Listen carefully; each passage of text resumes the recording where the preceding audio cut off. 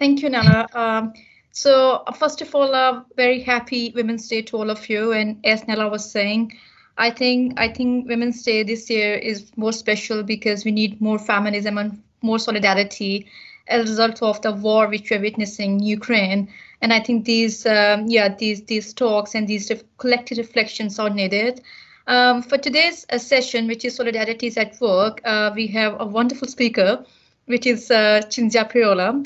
She's a senior lecturer in organization studies at the Department of People and Organizations at the Open University. And her work includes of course, like she's a quite intersectional researcher, but her work broadly includes work gender and sexual identities in organizations, equality and diversity. With that, I will pass it on to Dr. Cinzia Priola. Thank you. So first of all, I want to thank Nella and Louise for organizing today's International Women's Day conference, for inviting me to speak. I want to thank all colleagues, but I want to spare a thought for the women who are in the middle of a war done by men, for men. And I'm thinking about the Ukrainian women and the Russian women who are dying, who are fleeing, who are protesting, who are being silenced. So I'm thinking about all victims of war. The title of my presentation, as you can see, is Getting It Wrong, Right and Wrong Again, the journey from ideology to praxis. Obviously, there is no journey between ideology and or theory and practice. And ideology is itself also a practice, particularly when we're talking about feminist ideology. The journey, therefore, is a sort of mental, emotional journey. It's an exploration about what we can do and how we can translate beliefs or theoretical concept into political practice. Sorry, before I move on. Oh gosh. Because I'm using a laptop and I'm used to have a mouse, I'm making it a bit of a mess. So the first part of the title also might appear to refer to my experience getting it wrong, right and wrong again. But I don't want this presentation to be a self-indulgent talk. Equally, at the same time, I don't want to speak for anyone. So I'm speaking for myself, I'm speaking my words, and I'm citing the words of colleagues who have shared them with me personally, but also colleagues who have shared them through their writings. And I'm referring throughout my presentation to their words. I also will consider the possibility of doing feminist work in the current time, doing it differently and doing it how. And reflect a little bit on intersectionality, very marginally on categorization and the ethical and methodological dilemmas posed by doing intersectional research. As a white woman from the global north. However, and here I go to consider categorization, nothing is so simple. And I want to problematize categories. I'll do it, as said, marginally, but I would like to keep this in mind. The issues that we associate to categories, even to the problematics associated to words such as feminism and praxis and theories and so on. So I said I'm from the global north, but I'm also from the border between the global north and the global south. My accent reveals this, but my appearance actually does not. And again, to problematize categorization, my appearance is the results of colonization, but the colonization done to us, to the inhabitants of the islands from where my parents come from, the islands that then became a part of a country that has done colonization to others further down the south of the hemisphere. So because I said that I'm not going to self-indulge in my own, in myself, I'm going to move on to consider feminism. So in considering feminism, I want to reflect first on what Cinzia Arruzza, Titi Bhattacharya and Nancy Fraser asserted in their manifesto, Feminism for the 99%. Feminism should focus on the woman at the bottom, they say. Should fight for the world these women deserve. They argue that feminism must be anti-capitalist, eco-socialist, and anti-racist. They urge feminists to connect with anti-racists, with environmentalists, with migrant rights activists, with labor activists to rise to the challenge of our time. What are the challenges of our time? I think we all know the biggest challenge of our time is the current crisis. It's an economic, it's an ecological, it's a political crisis, it's an health and care crisis, it's a peace and security crisis. Arruzza and Bhattacharya and Fraser argue that the crisis we live in is a crisis of the globalizing, financialized, neoliberal, and I quote them, viciously predatory form of capitalism we inhabit. This form of capitalism exploits wage labor and free rides on nature, on public goods, and on reproductive labor. When they wrote their book in 2019, not long ago, but it seems ages compared to what's happened since then, we've had COVID-19, we had the current Ukrainian or Russian war, and these are not exacerbated yet, the crisis. So the crisis is not improving, the crisis is getting worse. So they also argue that liberal feminism is part of this problem. It is centered in the global north among the higher middle class, and it's dedicated to help professional women to climb the corporate ladder. Yes, liberal feminism advocates freedom of choices, but also refuses to address the structural socioeconomic constraints that make it impossible for women, all women, to achieve freedom and empowerment. So they recognize the beneficiaries of liberal feminism are those who are socially, culturally, and economically advantaged. The liberal feminist permits to lean on the poorly paid migrant women that those women who lean in employ to do the care and the housework. So what Arruzza, Bhattacharya and Fraser propose in place of a lean-in feminism, and obviously the lean-in is a quote to Sandberg, or a reference to Sandberg's book, they propose a kickback feminism, or as mentioned already, a feminism for the 99%. They acknowledge the feminist strikes started a few years ago and other movements across the globe. They suggest that this new wave of militant feminism, feminist activism, is aimed for the impossible. And the impossible is the demands for bread, the bread that was taken away by decades of neoliberalism.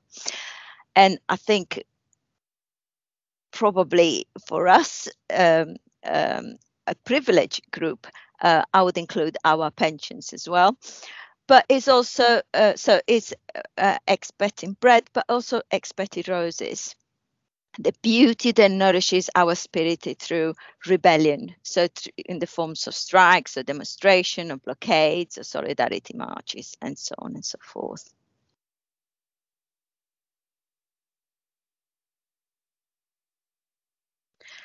So we moved on then to Solidarity, a feminist for the 99% is a movement that places emphasis on solidarity with a capital S. Liberal feminism, that is also called by some white feminism, is only nominally inclusive. The inclusion is dependent on the white women being at the center of those who grant the inclusion. Alison Pipes, in a book, Me Not You, reports that the Me Too movement, which was started by a woman of color, was soon hijacked by white women, and then became a conversation between white privileged women speaking out and white privileged men defending themselves. So white feminists speak for our groups. They speak for other groups. They are experts, they're saviors, or we are experts, we are savior. We embody the narcissism of white identity without acknowledging our role in the violence of racial capitalism and white supremacy. So the feminists for the 99%, as I said, that is grounded on solidarity and champions the need of all women, of the racialized, of the migrant, of the trans or gender non-conforming women. It is for the housewives, for the sex workers, for the unemployed, for the disabled women. It stands for all who are oppressed and exploited. And they also add not just for women.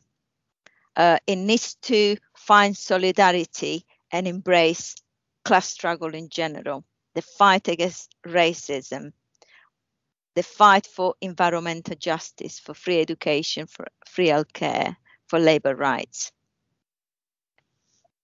This reminds me a bit of Arendt's views on equality, obviously within a specific historical context. But she argued that equality has to extend beyond the language, the ethnicity, the religions, to those who nobody ever choose to be around.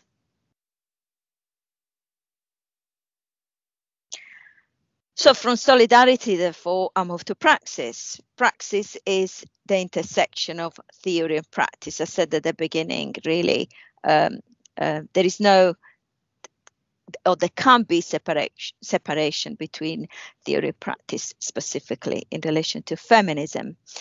But practice involves a set of actions which are informed by theory and by evidence.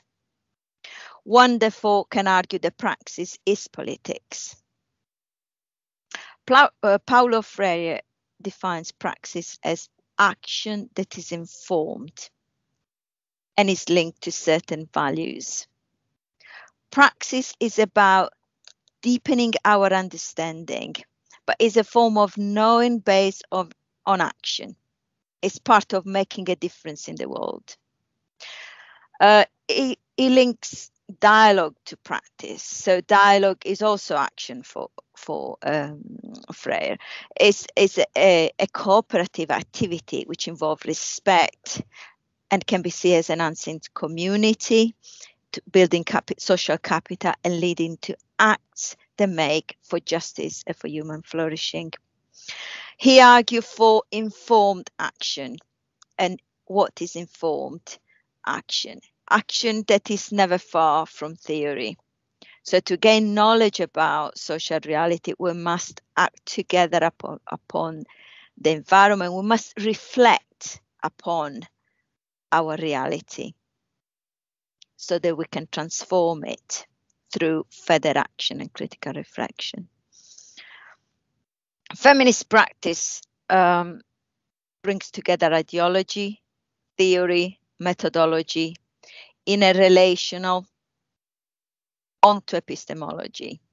Some argue that is an onto epistemology that is embodied. Elaine Swan, she cites Linnaeus, and she writes that making knowledge is about being attentive to the world through embodied relations. For Sara Ahmed, feminism is practice. We enact a world we are aiming for, and nothing less will do. This is a quote. So as a politic of transformation, feminism is a politics that intend to cause the end of a system, the end of oppression. It is not a program of action that being separated from how we live the world. So practice is theory. And I will reflect a little bit more further on in the presentation about the relationship between theory and practice of Sara Ahmed. So feminist theories is praxis, and praxis is theory. So the feminist theories comes out of the sense-making process of becoming a feminist, sort of our navigating through the world we live in. In Living a Feminist Life, the book that was published, I think was in 2017. Yep, that's right. She argues that through the efforts to transform institution, diversity practitioners, she used the word practitioners, but anyone who acts as an activist, through the effort to transform institution, we generate knowledge about them. So Ahmed rejects the idea that the academy gave her the theories that inform her practice as a diversity practitioner. She argues for the verse. She says that her work as a diversity practitioner and listening to other practitioners talk about their diversity work has shaped her theoretical understanding of how institutions work. She also says that feminist theory is an affective inheritance. So our experience becomes part of the theory and becomes part of the wider struggle. She says the feminist is a problem of will. Praxis is entangled with willfulness, as she calls it, and feminism is entangled with willfulness. The way in which we address subjectivities, whose subjectivities become a problem, is part of a feminist practice. She says that in society there is a perception of feminist subjects as having too much will or too much subjectivity or being just too much. She said this affects how we experience ourselves as feminists, as well as the world we live in.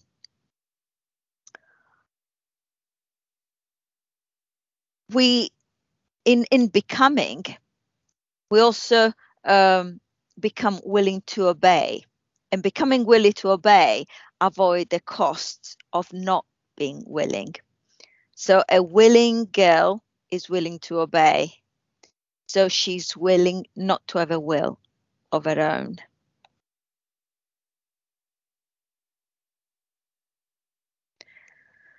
So where are we left then in relation to feminist practice? We can get back to what we said about at the beginning of our presentation, or the feminist of the 99% of Nancy Fraser. I'm not excluding Arutza and Bhattacharya. She's actually the person who coined the term.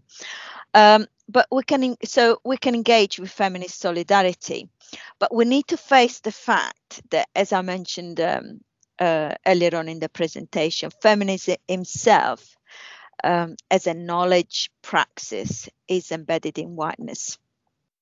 Alison Phipps used the term political whiteness to say that whiteness is politic. is political, sorry. Elaine Swan, she outlines a white feminist praxis for diversity research that is based on challenging ignorance, on listening, on the labor of listening, on generous encounters, and on social change.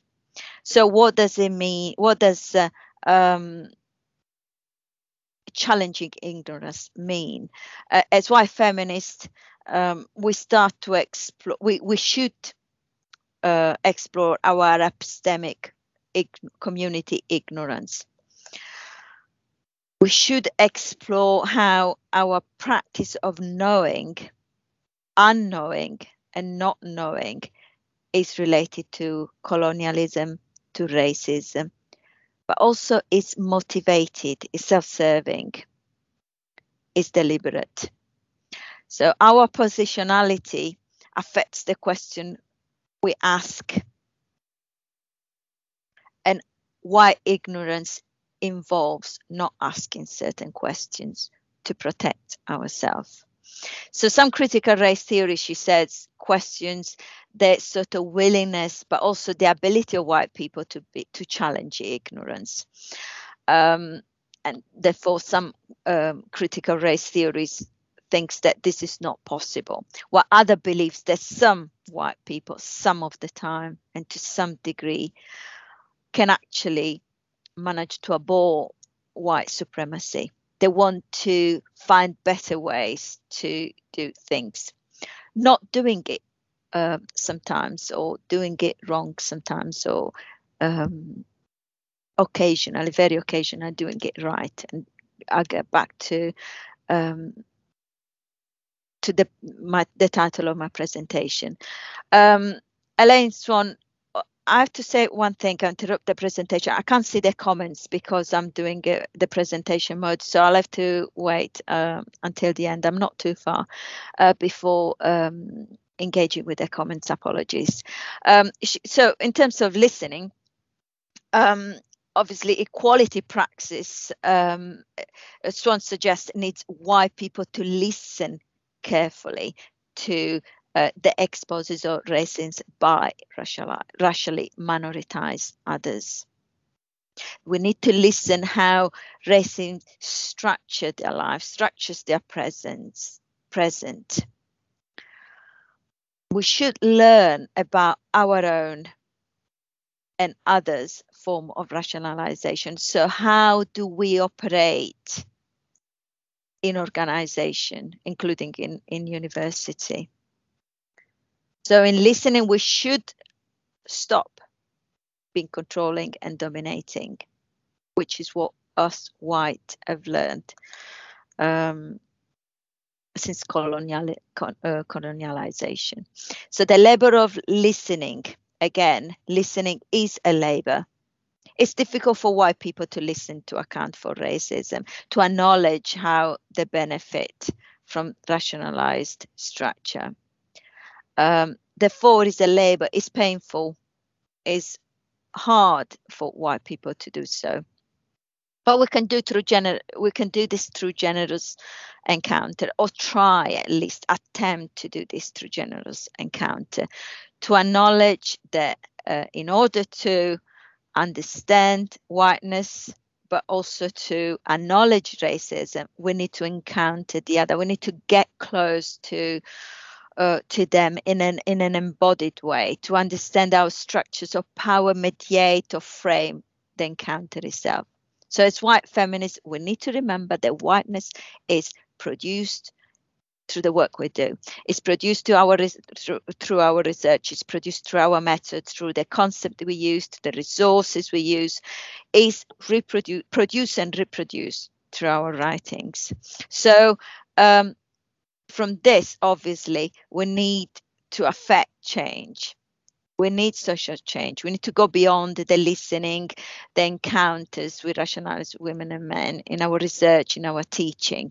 We need white feminists as white feminists, we need to get involved in activist struggle for racial justice, for building an anti-racist community by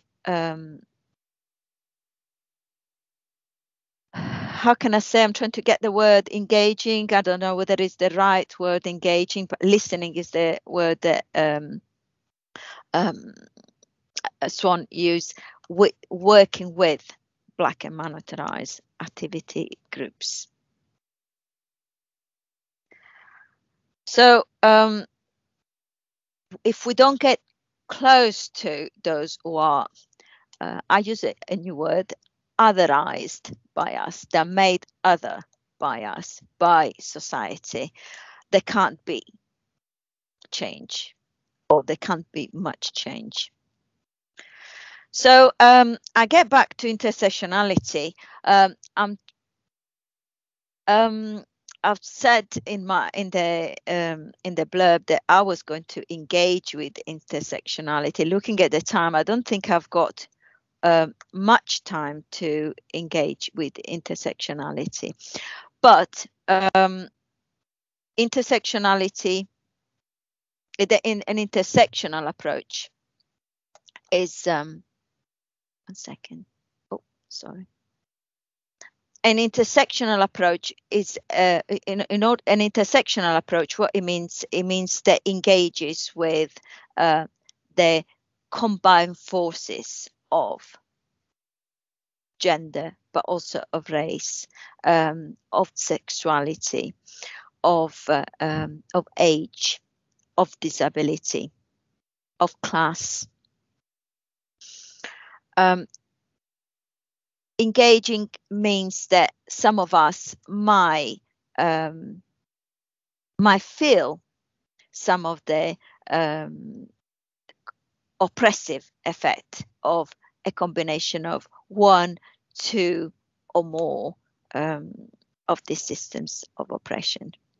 Intersectionality, I was saying, also need to acknowledge coloniality, need to acknowledge capitalism.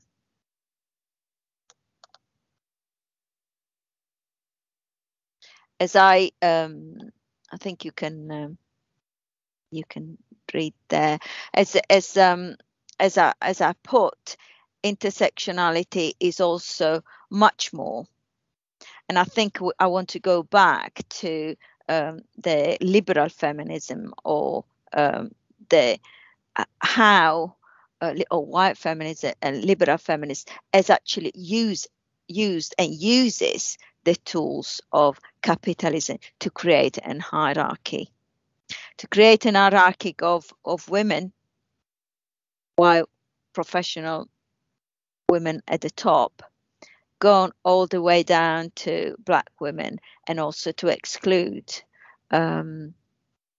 transgender women.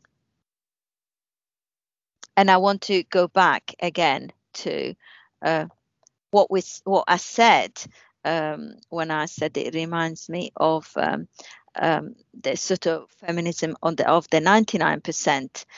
Reminds me a bit of the politic of obligation of Arendt, which is an obligation to the unchosen people, to the people that are at the bottom.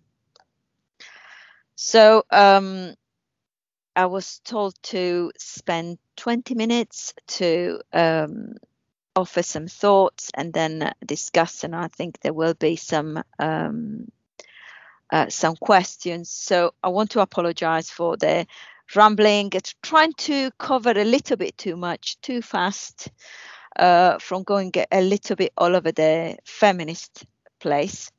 People have written books over books on the few concepts I've tried to highlight, and I've tried to condense probably too much in this presentation, but I want to conclude from a place of exasperation. And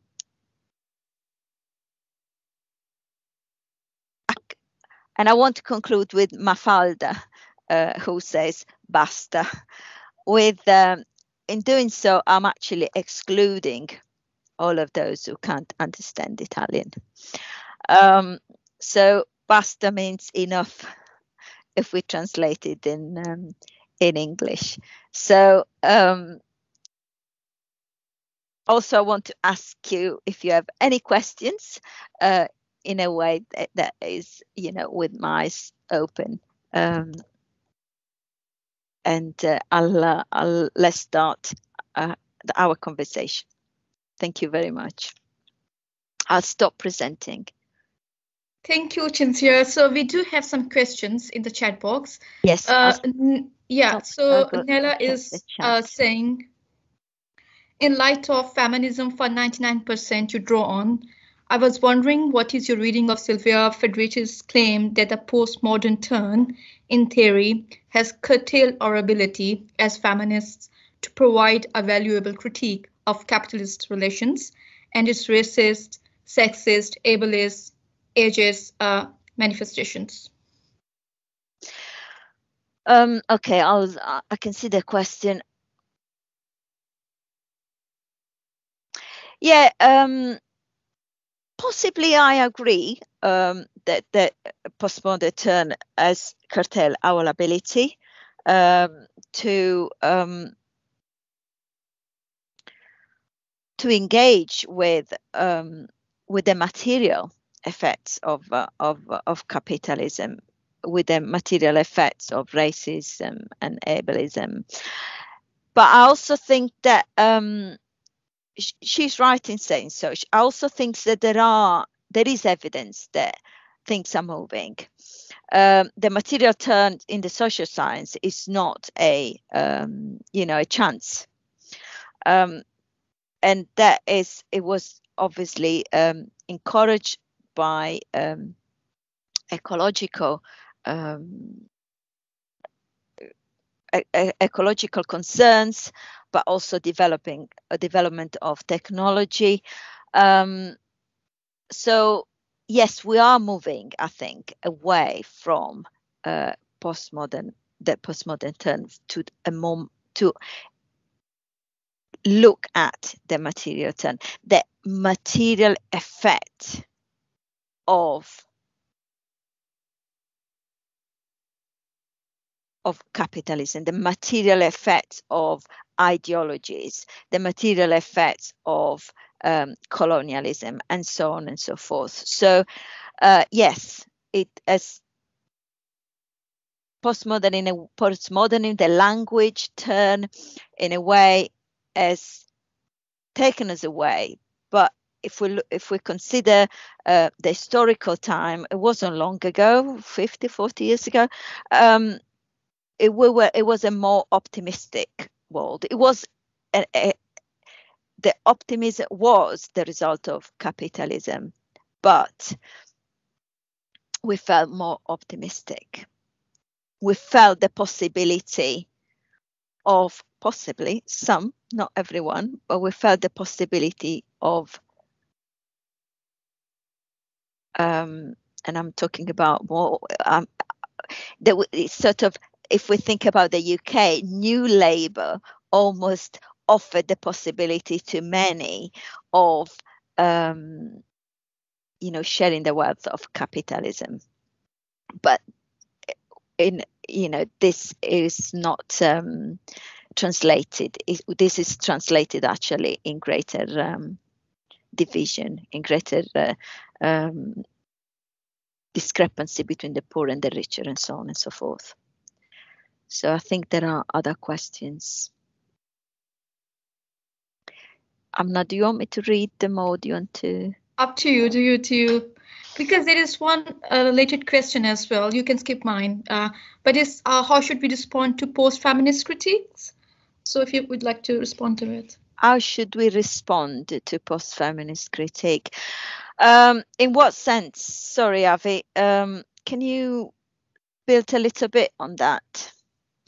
Yes, definitely. I was thinking here in terms of the kind of your reflections and how we have moved forward throughout the centuries, really. But we're at a point where it seems like there is a lot of backlash in the post-Trump era, if you like, and there are kind of powerful critics that kind of advocate that feminism is dead. So in what ways can we move forward? Is it worth actually responding to these critiques, or should we just ignore them? No, I think there is some foundation on the critique, but again, feminism's dead. Feminism is not dead to start with, but also we need to think which feminism. And I've not engaged much in my presentation with different type of feminists, but as the Feminist for the 99% manifesto highlight, the two extreme, they sort of position their feminism of the 99% as the opposite, literally, the opposite side to liberal feminism, and in between there are a sort of all other type of lived experiences or other types of feminist struggles, not other types, but it's sort of in between forms.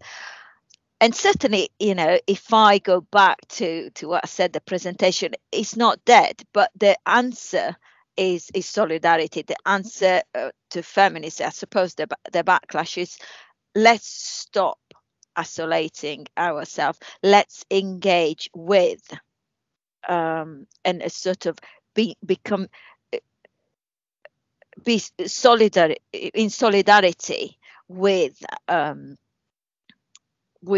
other activist group, with a environmentalist group, with the labor movement, and so on. So let's stop about an exclusionary feminism, whether it's exclusionary of transgender women, or is exclusionary of Black women, or disabled women, or exclusionary of men to an extent. And with men, I'm obviously referring to the men that are struggling in their commitment to a just world, in a commitment to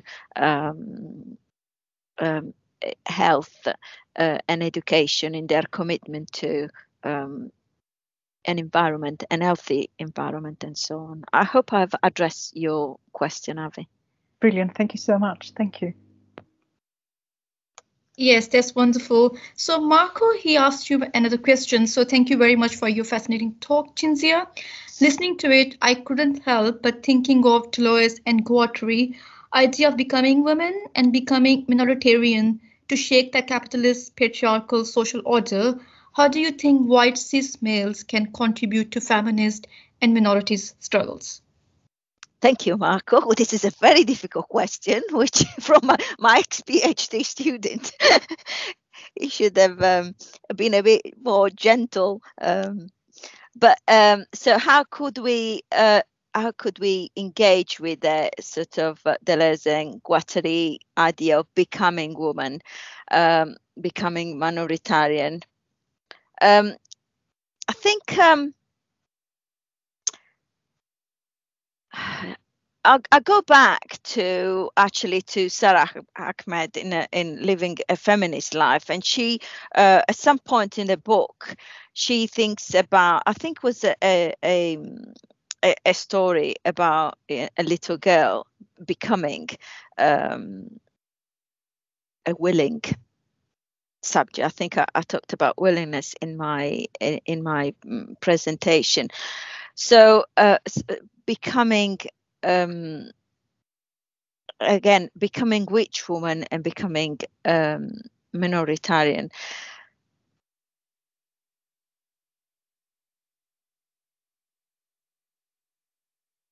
And it's a bit. I'm trying to probably complicate it. So the becoming. I want to go back actually to my presentation. Just a second.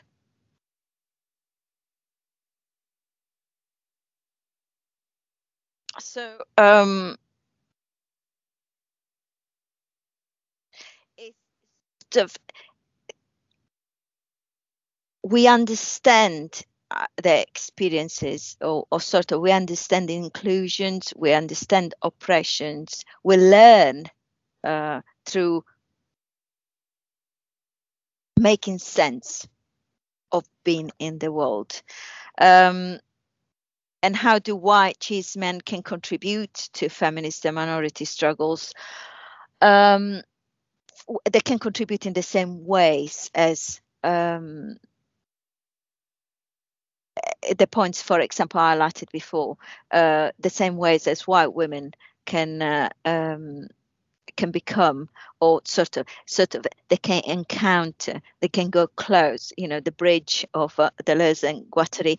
They can listen, they can do labor, they can do the same things that Swan wrote in a paper which I presented earlier on. So they can listen, the labor of listening, they can go close to the struggles of women. I hope this is enough. I was ranting a little bit. Yes. No, that's wonderful. I just have one question. Actually, I had two questions, but I'm gonna just stick to one. So, how do you navigate your way around being a feminist in the academy? Is it easy to be a feminist and to work in an academy, or how do you? But actually, we have 2 minutes left, so maybe we can have it separately. But I wonder often, is it difficult to be a feminist and work in an academy university? It is. I can only conclude it is, and I can only refer back to the title of my presentation, getting it wrong. I get a very few things right. I get lots of things wrong, and I hope people tell me when I get it wrong. I get hurt, I suppose, in my whiteness, but I don't get offended. I try to learn. Thank you very much.